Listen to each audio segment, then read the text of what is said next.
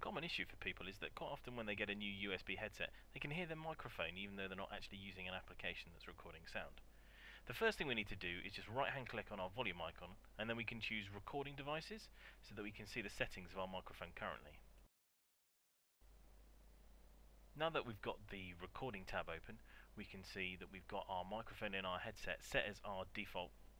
capture device, and you saw it picking up some sound there. Now all we need to do is right hand click and then choose properties, or double click on the icon.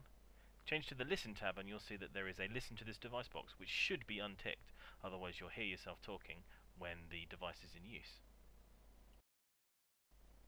That is the default setting, so if you're hearing yourself then it can't possibly be this setting. So if we go to playback and then open up the speakers that we're using relating to that microphone, and then click on the levels tab again,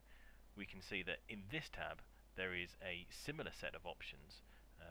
for what should be the levels for the speakers, but there's also a microphone setting here as well. Now this by default should be off, but we can simply mute our microphone by clicking on this button here and then clicking OK, and that will turn off the microphone settings in the speaker or the sound side of the settings, and that should resolve your problem.